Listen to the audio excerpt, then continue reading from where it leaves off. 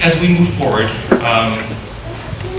not just programmatically and philosophically, we are looking ahead to what we can do with this site so that our students and our future students will be able to continue that work and identify as learners. And the smart boards that have been installed, the windows, the new flooring and carpeting, the HVAC system, the security cameras, all those things have really helped our staff and our teachers and our families recognize that yes, this is important. But as we look forward to the new building that is proposed out in the field, we're excited. That is so exciting for the staff and students and the families at Rogers. You saw some of those buildings. You saw the buildings behind multiple layers of chain link fence, which I think is deplorable. We have kids there. You saw the condition of these buildings. And we love these kids. We want them to come here. We want them to be able to have the same experiences as everyone else. But it's difficult when they are in buildings that exist like the ones that we currently have. So that the new proposal for this structure that we have planned for the field, it's exciting. And it's really rejuvenating for our staff and for our families and for the kids. The Makerspace Labs, for those of you that spent some time outside of what are currently our 2 kindergarten classrooms. Again, very important. We talk about STEM.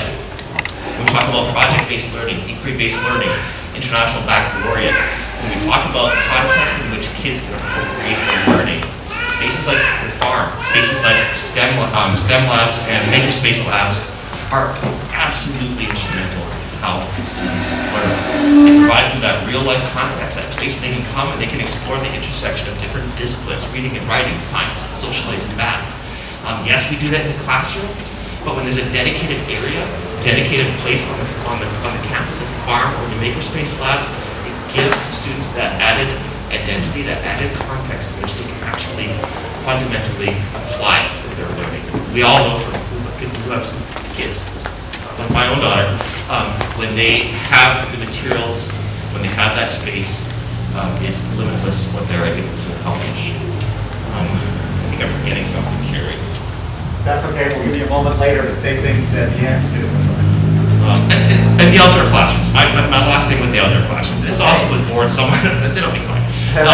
This was also born because of the pandemic. When we brought kids back in April last year, full-time on campus, our teachers spilled the kids out into the hallways. You see the remnants of it, the vestiges of these tables and chairs sitting in the hallways. It's not the prettiest thing, but because those tables and chairs were there, our kids can come back, they can be here productively and safely. So the idea of being able to open up those beautiful corridors and have students not only inside the classroom, but outside the classroom spaces in a space that's theirs is exciting, and it's something that, listen, it's Southern California. I'm from New York. We can't do this in New York. Here we can. And let's have the kids outside and actually have them continue to learn in these different spaces. So I think that's all I have to say. Okay. Thank you. I, again, appreciate everyone being here. Thank you. Thank you. He'll be around for more later. Just to say, so this is our process of what we're going to be doing, and just a list of a few of the things. You've seen some of this. This is some of the work that we've done. Security upgrades, the church property, getting that, demoing it, getting it ready, the modernization of the window pane floor project, HVAC, furniture, the new furniture that we put in, one of the projects I'm most excited about because it touches so many kids, and then our safety security projects. We do still have coming new clock, bell, PA system, new intrusion alarm. We've got a little bit more drainage to do. You might see out front that the HVAC thing looks a little ugly on top of this building. We're going to make that more attractive. And exterior paint, the plan is to paint the entire campus. This space gets painted interior over spring break, and the rest of the campus gets painted over the summer. So we have a few more things coming. But now, Alexandra from Historic Resources Group. Thank you. And you want this? Okay. Hello, everyone. My name is Alexandra Madsen. I'm a senior architectural historian at Historic Resources Group. So far, I will go through the process and methodology, the development history of the campus, eligibility and period of significance, findings, just a heads up, we did find a potential historic district, and then next steps. So process and methodology is essentially how we go towards researching a property and determining if it's significant. We look at primary and secondary sources, which include historic maps, photographs, building plans, building permits, aerial photographs, as well as previous surveys and environmental documents, local histories, newspaper archives, and we also reach out to organizations in the area, including Santa Monica Conservancy. We then complete a field inspection of the site where we actually go through, look at the buildings, and this informs our integrity analysis to see what materials remain from the original campus and what has been changed out over time. We then develop histories or historic contexts, which give us a framework within which we can place this specific school.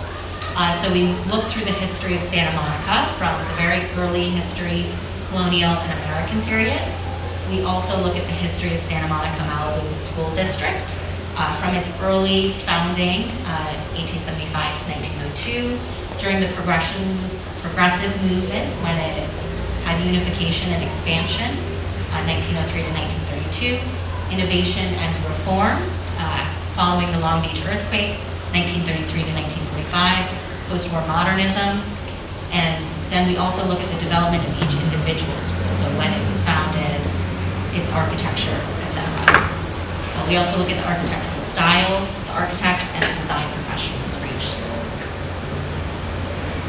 So, to move towards Will Rogers Learning Community, the school was founded following the World War II. The land was actually purchased in the 1930s, but the campus opened in 1948 with the majority of the buildings that are on campus today.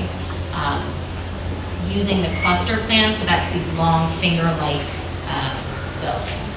In 1950, Joe M. Estep, a different architect than Henry Gogeri, who had designed the main campus, also added a few buildings towards the ends. So those are those little buildings that are sort of set outside of the main house. In 1970, building B and G were also added and altered by Robert Howell Thomas. And this is an interesting advertisement, actually, for equipment, and it shows the school campus. So the school was found significant for its population increase following World War II. There was an increase of over 1,500 students in the school district within a few years. Those students really needed greater classroom size and more amenities as families were moving to this specific area in Santa Monica. In 1946, the district also received a bond for $3.5 million. So this also helped fund the creation of the school. And within the first year, there were 672 students. Thus, the reason why they needed to expand with some of those later buildings in 1950. This is an aerial drawing. It's from a Sanborn fire insurance map, and you can actually see the original layout as it was at the time of its completion, which is the same today. The design and style is what we call the cluster plan. So that is these clusters of individual buildings sharing central courtyards. The buildings were designed in the international style of architecture, so that's the really sort of pared down modernist style. And it was completed by Henry L. Gogeri, who was a very prolific, well-known architect, specifically for his work with schools. We found it ultimately eligible for federal, state, and local listing under two different criteria. Criteria A and 1, with a period of significance 1948 to 1950. This is reflected towards events. So those events in this case are the post-World War II institutional development of Santa Monica, also the 1946 bond for development of $3.5 million, and the school also had early WPA involvement. Then criteria C, 3, 4, 5, same period of significance, 1948 to 1950, so that's when the school buildings were completed. Because of architecture, so this is the international style of architecture, its association with a well-known notable architect, Henry Gogeri. Cluster plan development, really that central sort of child-centered school design that we see with a lot of access outdoor spaces, and cross breeze that's resident in the campus. These are the list of the buildings that contribute to the historic district. So all of the ones from 1948 and 1950 were evaluated for integrity, so whether their material was able to still relieve the way that it looked at the time of its construction. We did an integrity analysis.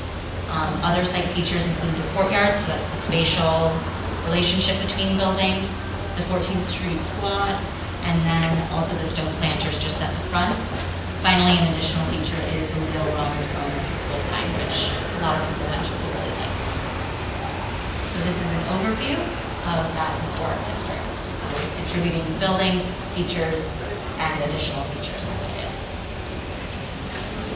Here are some photographs, although you saw it today, so you don't really need these. Some different photographs of the buildings as well as the features.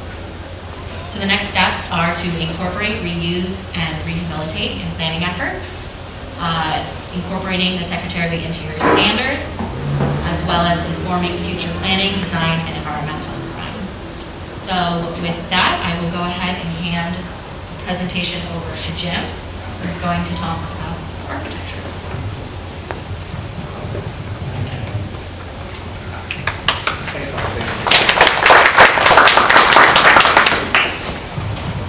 Yes, so as advertised, I'll just be speaking about two major topics. One is what the master plan is that the district is proposing for consideration by the Board of Education, and then out of that, the first project that has emerged, which is currently funded, and which some of you saw some descriptions out on the site. Before I begin, I did want to actually lay bare what it is that an architect has to think about as we plan and design campuses. There's a whole array of interests at play, some of them in contradiction with one another.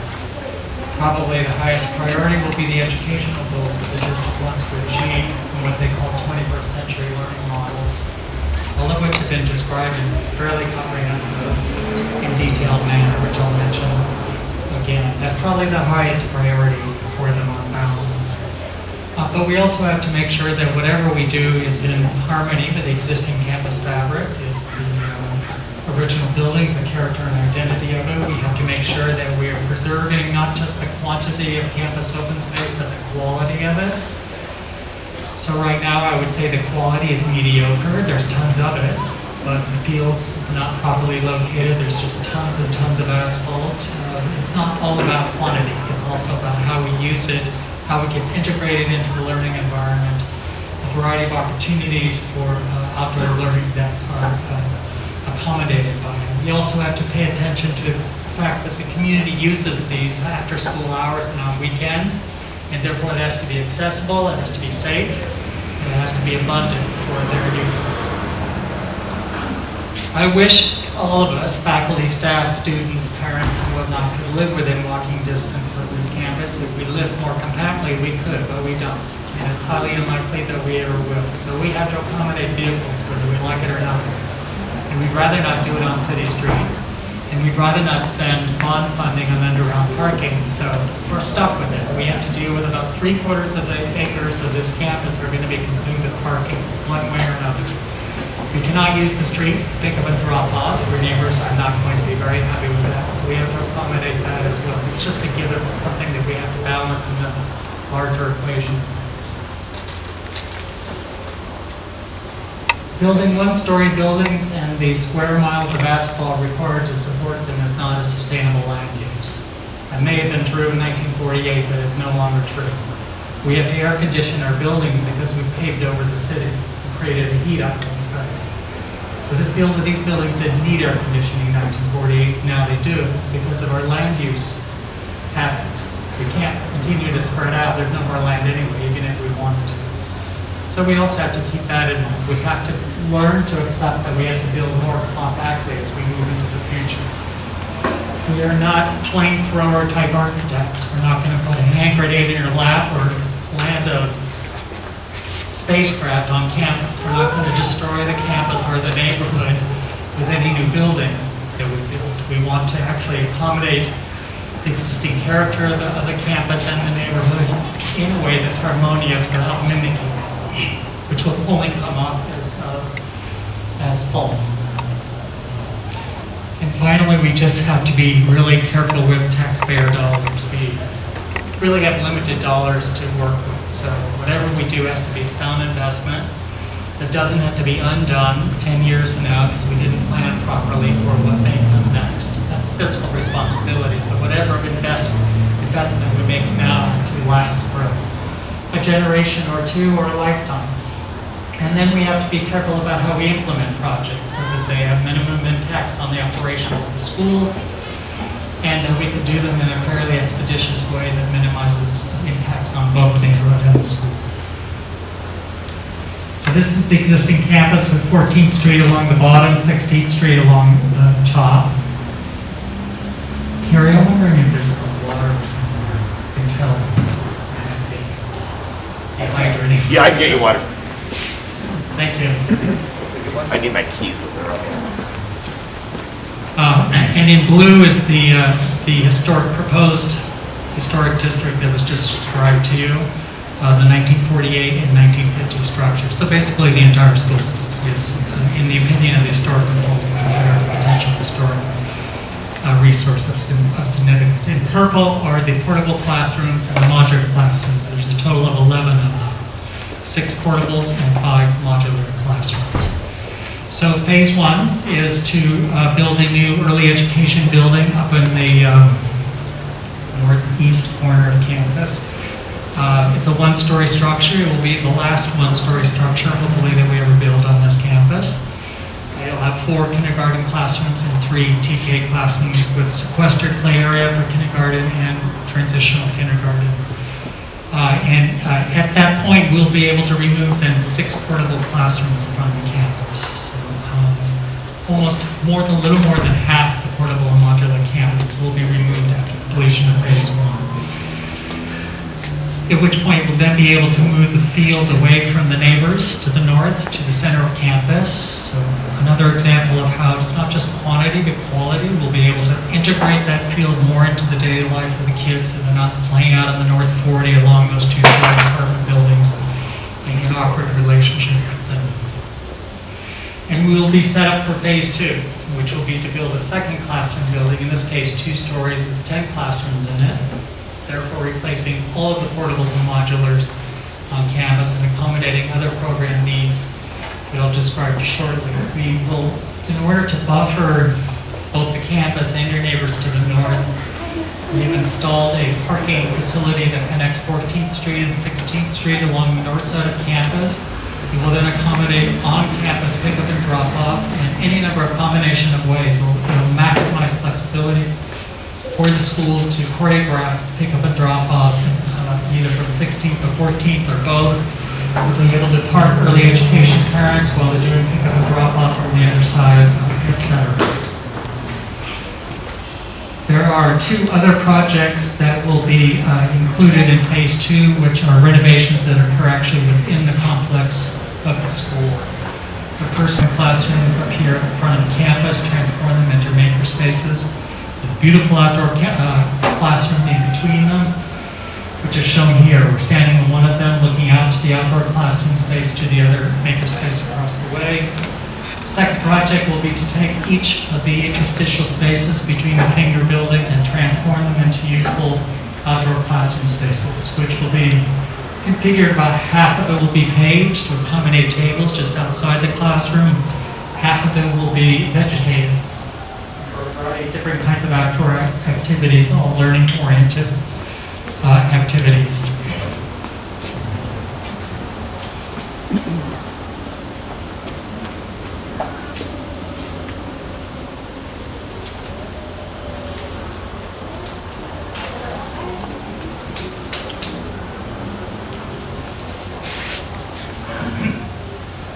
So in this view, we are looking east towards the current playground area, 16th Street and beyond, where at the end there are outdoor classrooms that will connect the individual room buildings at the end of these interstitial spaces beyond.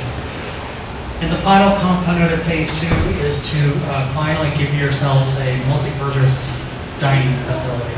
Of the 3 schools we're working with, this is the only one that doesn't have an actual separate cafeteria and auditorium.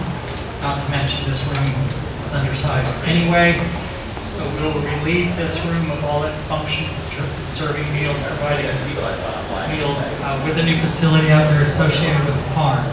So there will be a kind of farm-to-table program that they'll be able to develop for the children throughout the school year. So all of that is very well described in the education specifications that I mentioned before. It's available and online if you want to take a look at what the possibilities are for that facility later.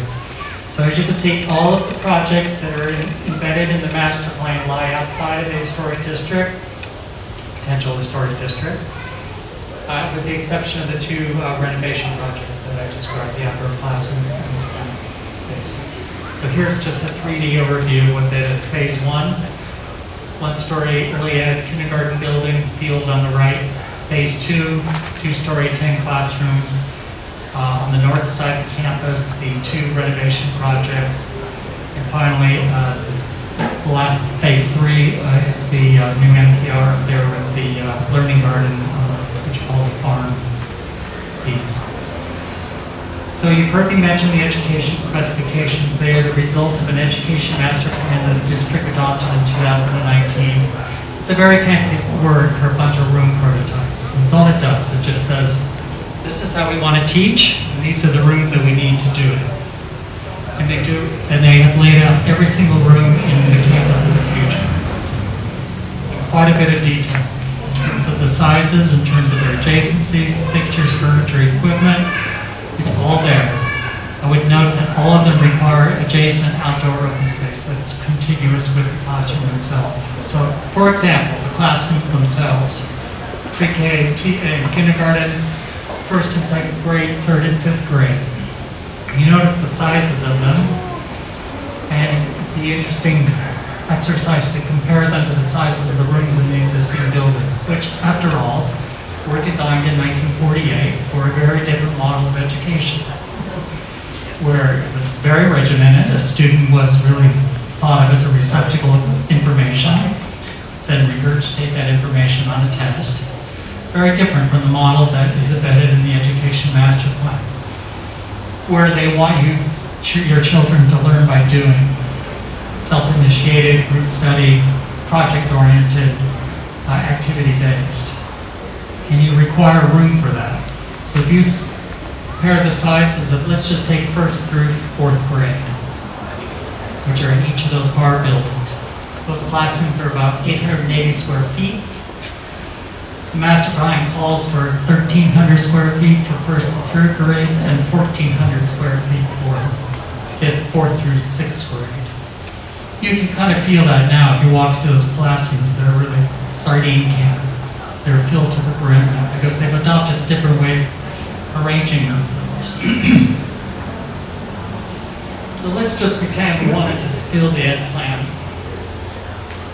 in the existing building, retaining the existing building. That would mean we'd have to take out a bunch of walls and increase the size of the rooms so that we achieve the 1,300 and the 1,400 square feet. That has a few challenges associated with it. One is we're constrained by the width of the classrooms, so we'll get bowling alley type classrooms, very long classrooms. The second is we're going to go from 16 classrooms to 9, so we will have lost 7 classrooms in the process. The third challenge is that this building was built in 1948 basically as a big house. It's wood frame construction. It's a bungalow on steroids. Now it's safe, but the DSA regulations change every 5 years. That means there have been 16 rounds of regulation increases since this building was built. So as soon as you touch it with an interior renovation like I just described, you will take this building down to the studs, and you will rebuild it with steel frame construction, new foundations, and then put it all back together again.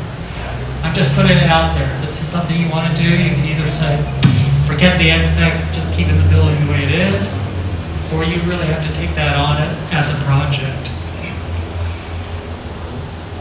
And I guess finally, the last thing to reiterate is it was built at a time when everyone thought land was just an endless resource. We would just keep building outward, and there's no end in sight. And that's just no longer the case. We can't do that anymore. We can't do that in Santa Monica, that's for sure. So that is why we are thinking about building two-story buildings, why we are engaging in more compact development, and why we have to think about how, even beyond this time frame, we're going to deal with how we're going to accommodate children under this 21st century philosophy going forward. So I'll briefly describe then phase one.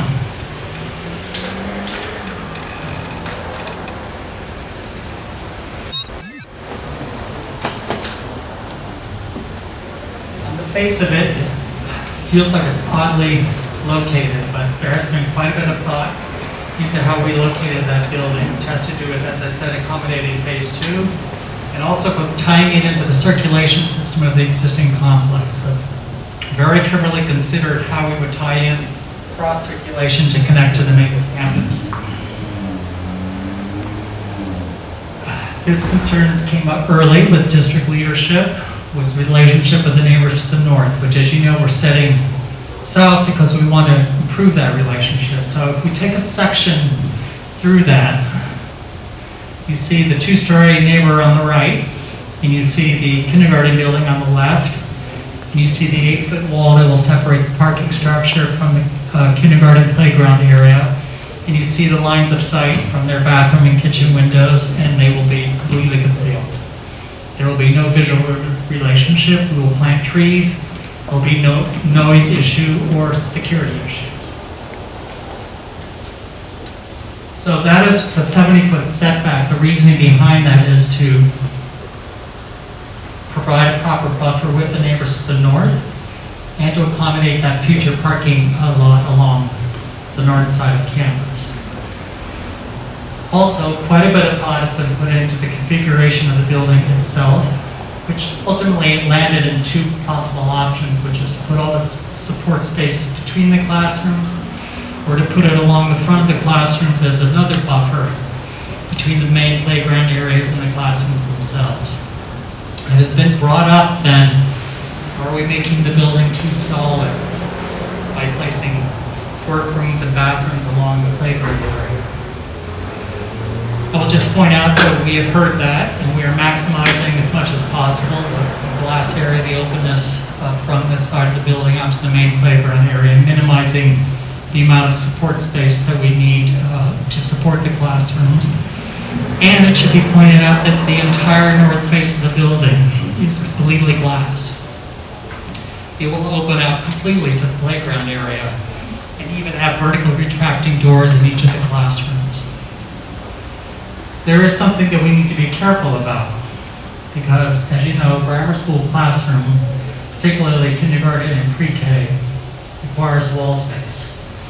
If you walk into those classrooms, you see how much they use their wall space. They're even using the glass for wall space. So there's a limit to how much we can make this a glass box. They do need their wall space for a proper learning environment. That said, we are, as I said, opening up the entire north wall of each of the classrooms with the vertically retracting doors that will seamlessly connect their play area to the classrooms themselves.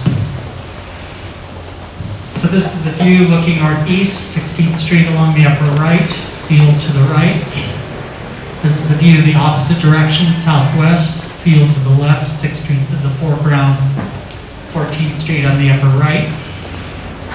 This is a view looking northwest, field in the foreground, 16th to the right, main campus at 14th Street to the left. The view from the field, 16th Street to the right, through the pre-K classrooms to their play area, beyond. From the buildings close to the main campus, looking through kindergarten, from the playground area north of the main school complex, looking east towards the new field up through the right, a little bit closer into a kindergarten classroom. Looking back, there will be skylights, so there will be south sunlight coming from the south into the classroom as well as from the north, looking out to the main playground. So what I've just shown you on the right is how porous this building is. It is not a solid bunker. You will have visual access from the south loggia up to the sky and out to the playground, and from the classroom itself up to the sky and out to the playground in two directions. The view out to the playground, and finally the view from the kindergarten play area through the building to the main playground area. Thank you. Our entitlements consultant, and he's going to talk about our California Environmental Quality Act process, or CEQA. Next slide. It's one slide, so we'll be really quick. So, good evening, everyone. My name is Julian Capita. So, the next step of what needs to get done is Jim and his team is going to go and to work on designing the phase 1 project in more exacting details than we have right now. And during that time period, we're going to get our CEQA process started. So our historical consultants are going to work with Jim's team to determine if the building of that new building would have any impact on these resources, as well as the rest of the master plan.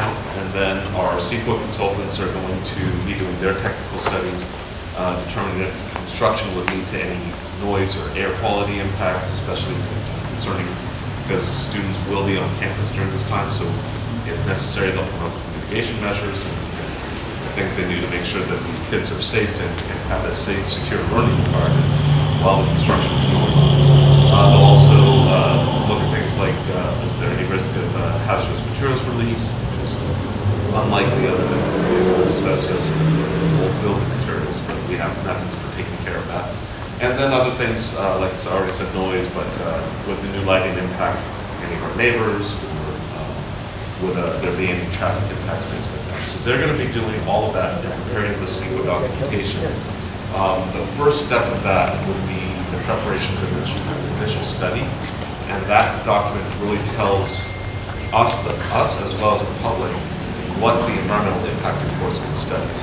The initial study should come out sometime in the early summer, and that will have a 30-day public comment period, which will include a meeting, probably be held in this room, to discuss the next steps in the CEQA process, which is the preparation of the draft environmental impact report. We anticipate that will come out late fall, early winter of this year, and that has a mandatory 45-day public review period. That will contain complete project description, all of the findings and potential mitigation measures, and things of that nature. Also, during that 45-day review period, there will be another public meeting where you can comment on the adequacy of the environmental document. And then after we've received comments, both verbal and written, because people can write emails and letters on the environmental document, we'll prepare what's called a final EIR.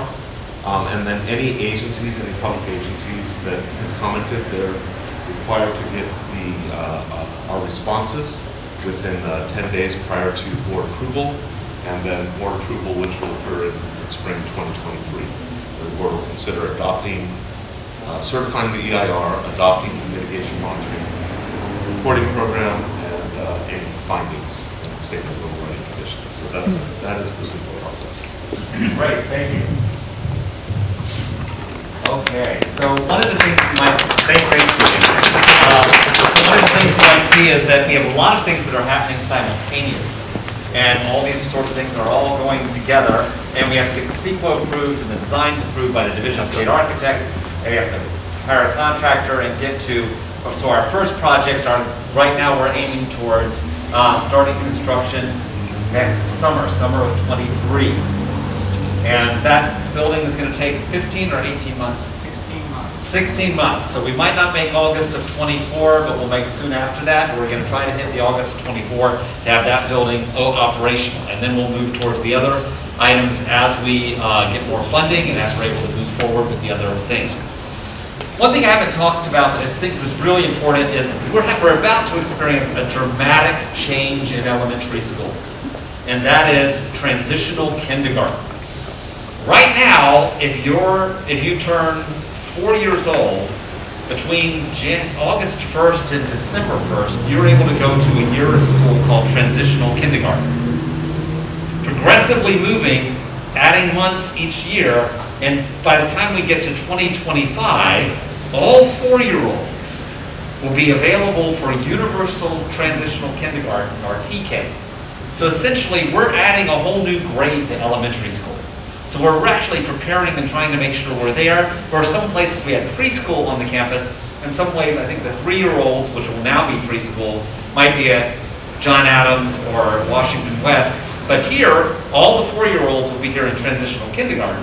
And they'll have a specially developed program for them developmentally that will help be specific to what their needs are. And that will lead them into kindergarten, which is very different than TK, and then into 1st grade, and as we go through the process.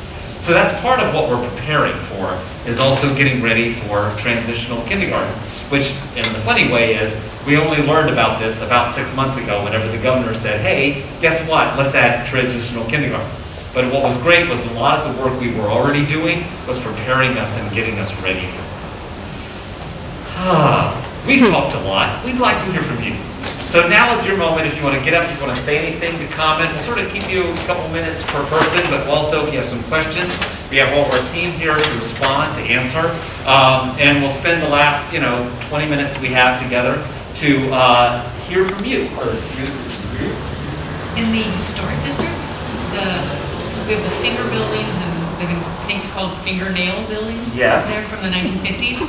Even though they're in the historic district, they can be removed. How does that work? Okay, yeah. So interesting. The idea here is we're looking at a historic district, so everything is made because of the collection together. So there's not any specific building that is a historic a resource by itself, but collectively, it's created a historic district.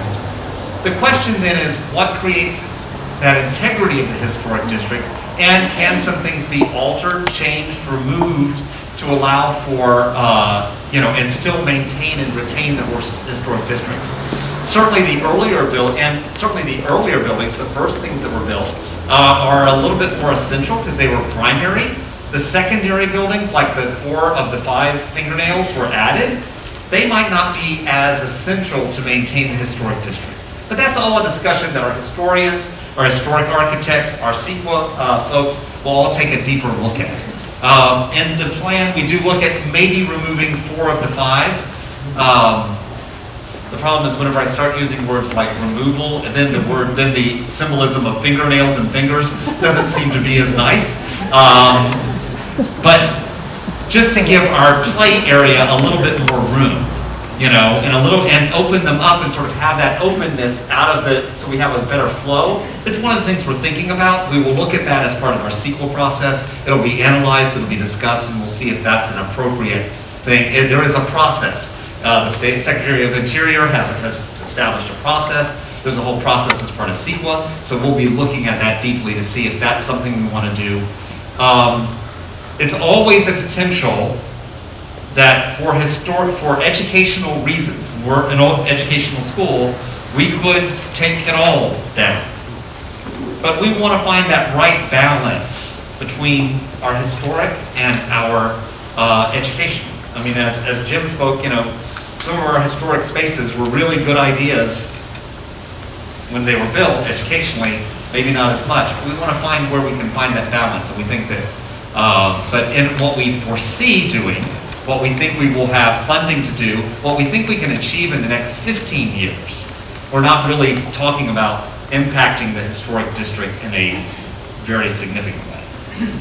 That was a long explanation, but I wanted you all to get the whole picture of historic, which is very interesting.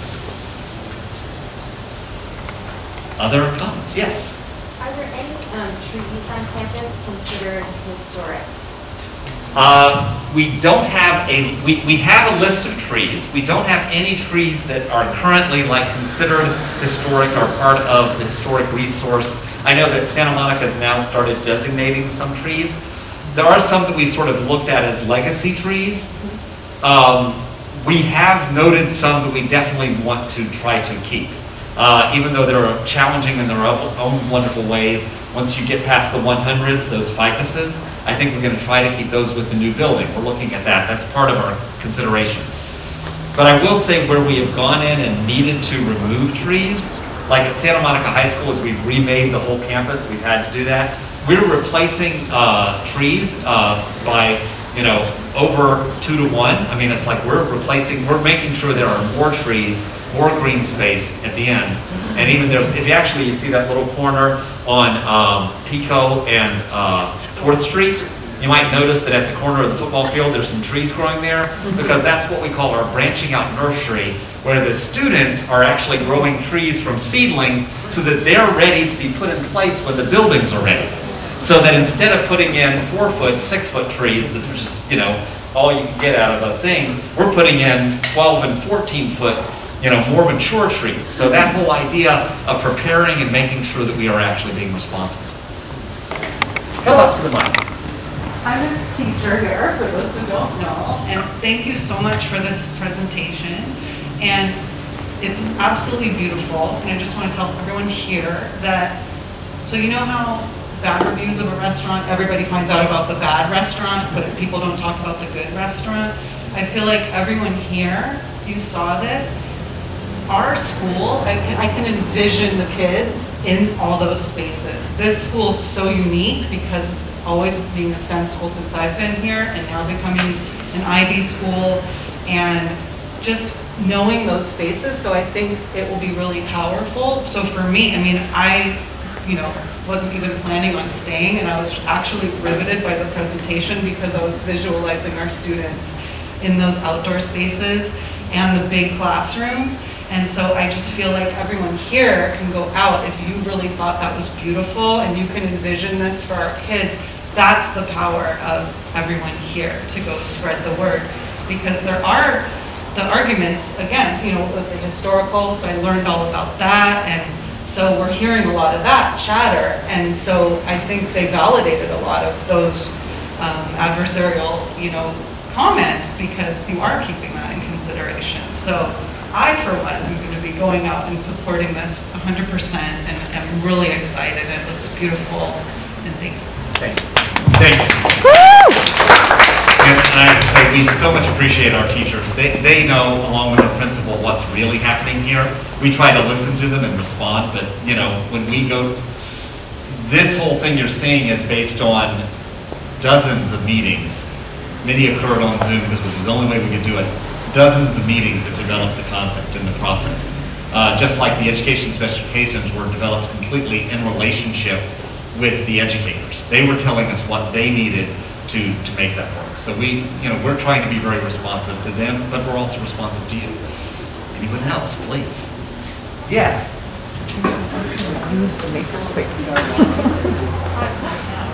We're a little, we've dropped a little below 500. We were up to like 550 a couple of years ago. We've dropped just a little below.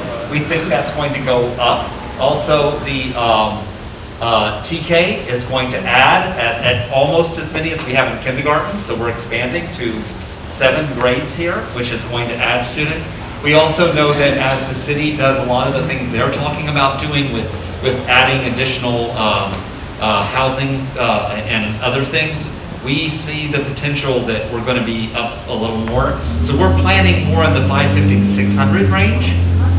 Not much more, not hundreds more, but just the biggest thing is, it's enough to keep track of, but the biggest thing is just, right now, yes, there's no plan of changing the district, but well, we're going to have to see how things go. Education, with the housing and all the, the city is and the state is pushing the city to add 9,000 new units in the city over the next 10 years. Apartments, houses, anything. It's places for people to live, and we hope that those also keep developing so that we have more students and kids, because we want more families, because that's really what creates a community.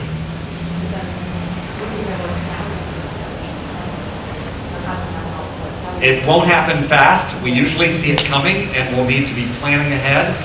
I will say we don't know what's going to happen at the airport. So so we are looking into the future, but that's also where we're looking at how we can adapt, and we have thoughts and plans of what we can do if we have to, if we need to. But we're here to educate the kids, however many we get. Yes.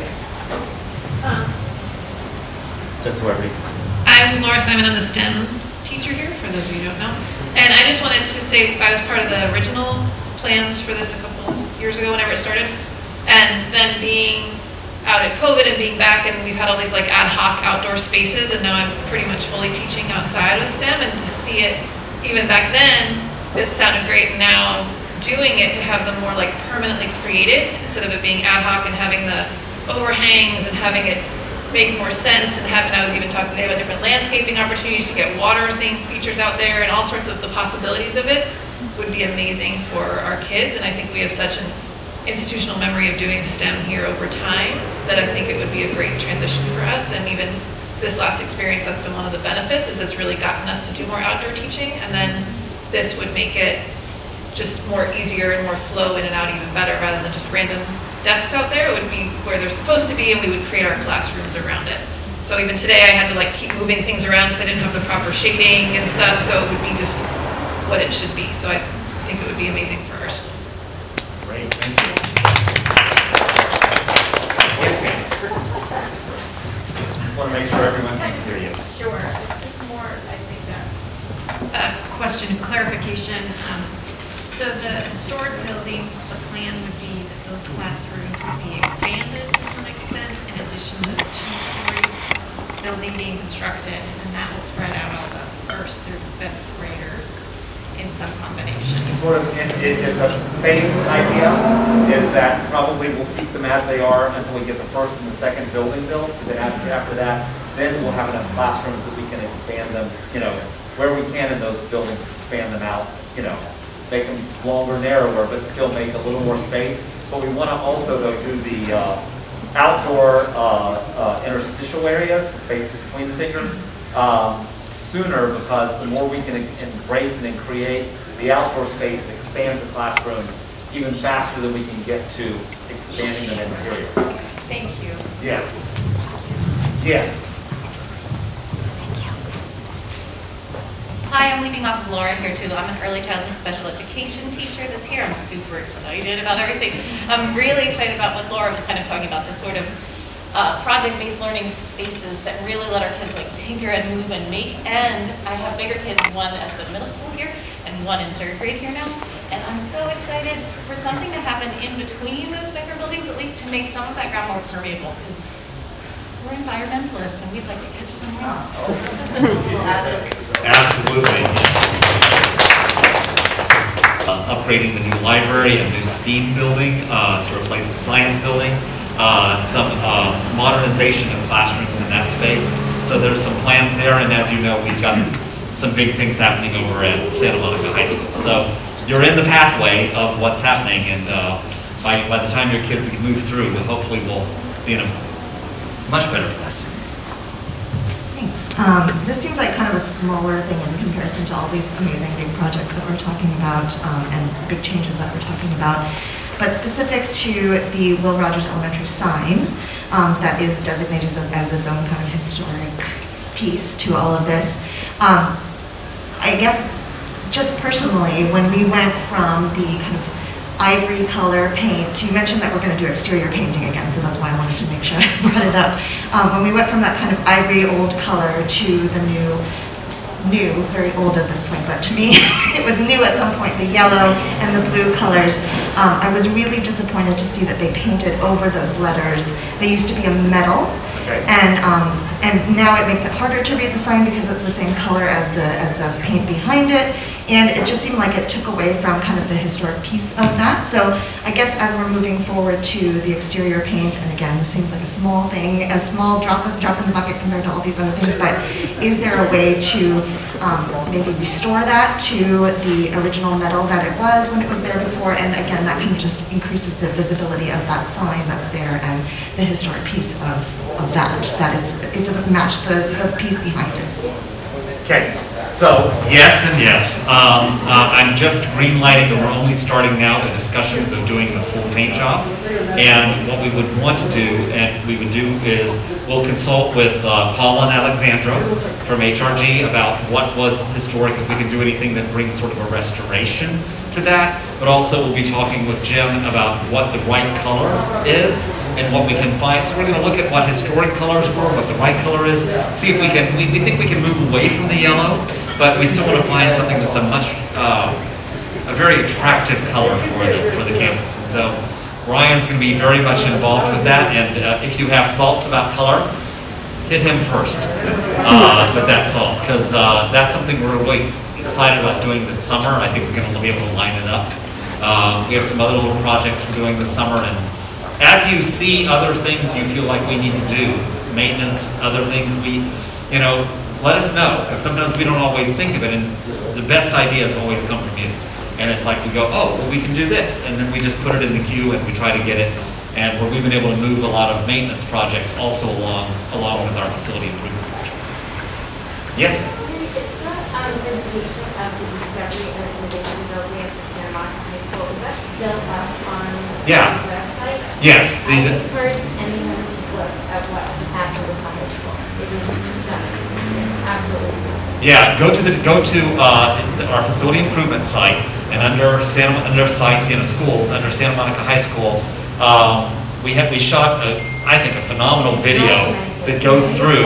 But we also do a little tour with the students through, which is so 2 different videos, lots of fun pictures, and there's a good presentation of what we're building next, phase 3 gym, and then because you people are people who show up on March 22nd, we'll have a special board meeting where we'll be talking about moving into construction, and we'll review all these projects we've been doing, and the next projects at Samo High, the phase 3 project, we'll give one more presentation to the board on that. So, if you want to... We don't have one yet, but, I can say this, is anytime, like your PTA group wants to do a tour of Samo High, call me and I'll take y'all on a tour. We can walk you through the whole thing, we'll talk about the whole thing. It's just helpful if we get in a group somehow. You guys work until like 0 now. Oh yeah, you want to see what's going on, because you're going to get there. And if you haven't taken, we did the thing at Jams, but if you want to take a tour and see the auditorium or all the new spaces, what we're planning, hey, we want to show you. We want to show the community what we're doing. We want to discuss it. Any opportunity we can have to have you experience it and talk about it and give us your input, we need it. It's what's really important, and it's what's exciting. I think it's the most exciting. I do enough Zoom meetings. Let's take you on tour. And if you're excited, we all need to support it. Yeah. Because some of these are funded, not all. So if you want this beautiful future for your kids to have this amazing education that we have here in the district, we need to help support funding. So, with very little time. At some point soon, we, possibly this year, probably not, probably in 2 years, we will probably come back with a request for another general obligation bond, which is a vote by the voters to fund this work. You were all very generous in 2018 to pass Measure SMS, and the new building out here, the finishing of the air conditioning projects, the finishing of a lot of the modernization projects, the new building we're building in Samo High, all of those have come out of Measure SMS. But the next phase, like, if we go then a year after we finish this new building, the next phases here, those would be part of an additional element. Yep, that's when the time comes. We'll have Measure something. You'll be getting knock-knocks on your door. Yes. Yes, and you can do it. Yes, you can help us push it. Thank you. We are coming to an end. Anyone else have a final thing they really want to say before we close? Yes, ma'am. But like, how quite are you made it? Like, are you gonna have like all top silver, like turn off the lights? I don't know. We add a lot of things. We're not quite to Alexa turn off everything. I'm not sure. All that weirds me out a little bit. you know, we're trying to prepare our students. So you know, we did a lot of technology early on in the Measure ES and Measure SMS, and you know, we're already talking with Bertha Rahman, who's our IT director, and you know, who sort of plans in educational technology. We're talking about where we go next, and it's, I don't know. I think I just came from a conference and they're talking about suddenly everything going to the metaverse, and I'm going, okay, I'm not quite ready for that, and I'm not sure that's the best idea for students, because there's something that's learned when we're together, and there's something that is gained. And no matter how much the technology is grand and even becomes even greater, we've learned from the last couple of years, we can go some distance with the Zoom, but there's so much more that happens, particularly with the younger kids, but so much more that happens when we're in the same room together, and when learning happens, and so much more about the collaboration, and where education is changing so much is from, we're going so much away from the teacher-driven education to the student-driven education. And so the students, it's they're learning from each other and collaborating and creating and problem-solving together that helps them to find their way to learning. And the teachers are doing their best to create the conditions and situations that allows that learning to occur. And that's what all this is for.